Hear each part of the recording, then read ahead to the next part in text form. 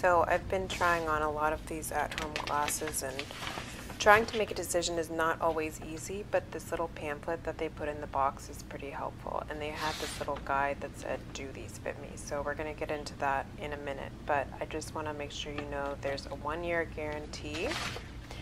They also have fun things like crossword puzzles inside their little pamphlet that they include.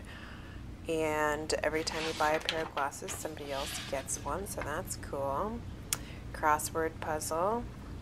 And they have a virtual try-on tool, which I really wish I could use. I have an iPhone 6S, no fair. In my last sunglasses video, which I'll link, I learned that you can use a stylist, and that's part of the reason I'm making this, because I went ahead and tried out the function, and I emailed the team and I sent them pictures of me wearing the glasses, and they said they would get back to me.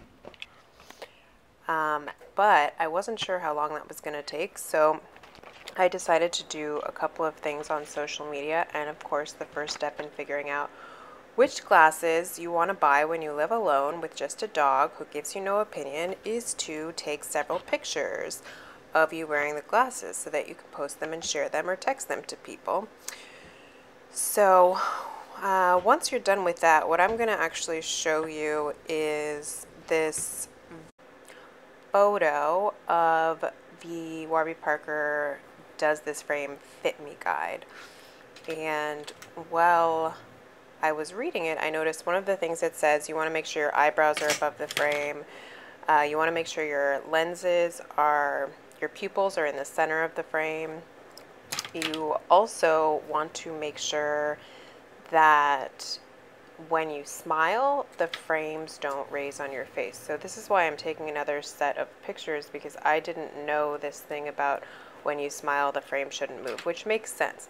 One of the other tips they give you is to make sure the frames don't exceed the sides of your head.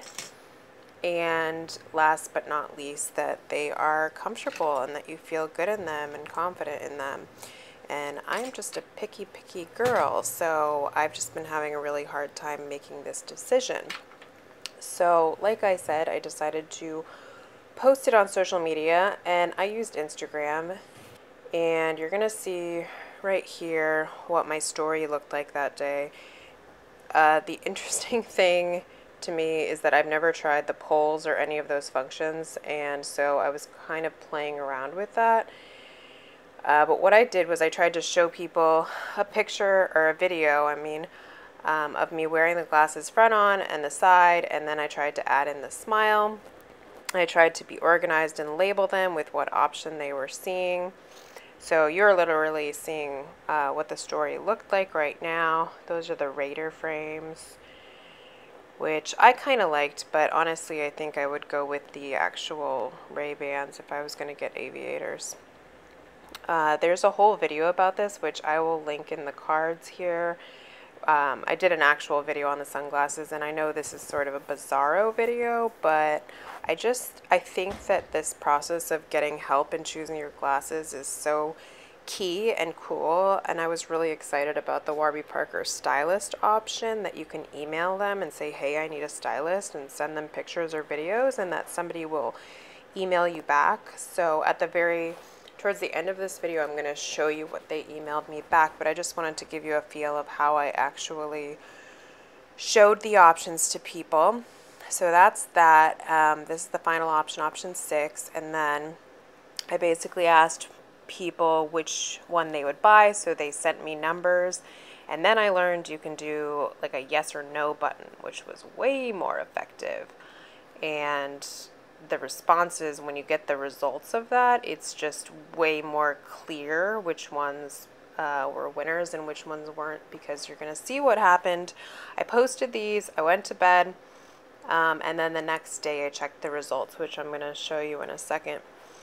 But I tried a bunch of other functions. Anyway, this function in Instagram, the poll yes or no, is very helpful.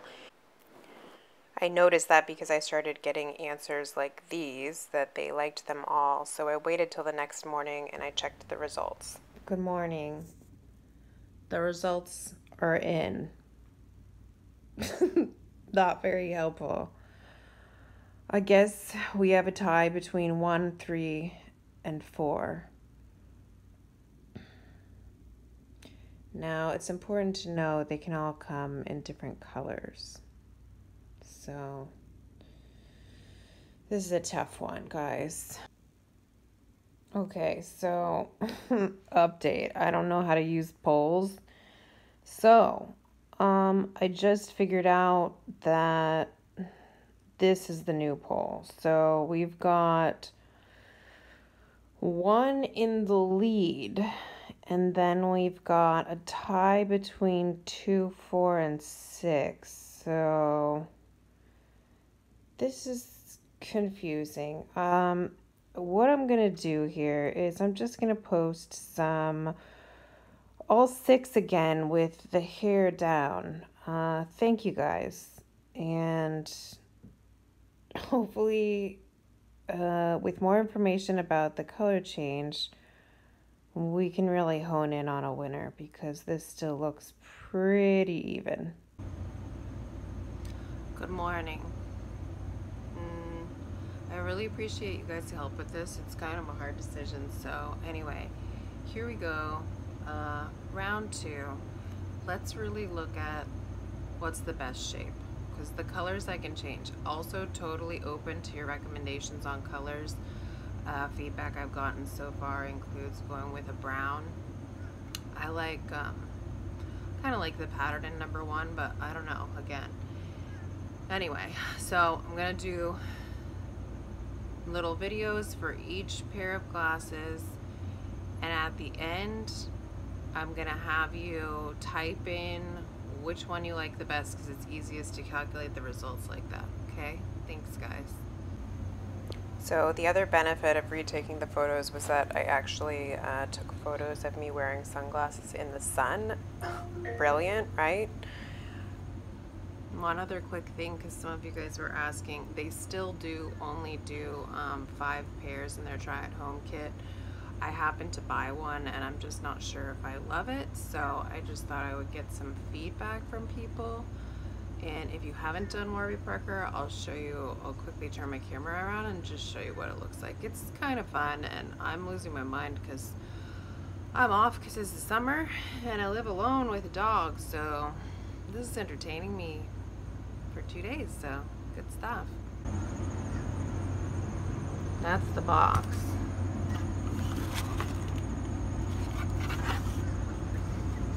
And look at how my garden's doing. I have dill. These are morning glories. I have tons of green onions that I literally just bought them at the grocery store, chopped them, and stuck them in the ground. Basil, which I grew from seed. I have parsley, cilantro. Then these huge things are my cucumbers, and they're all inside of weird, this is an old milk jug. I have lavender here. My gnome.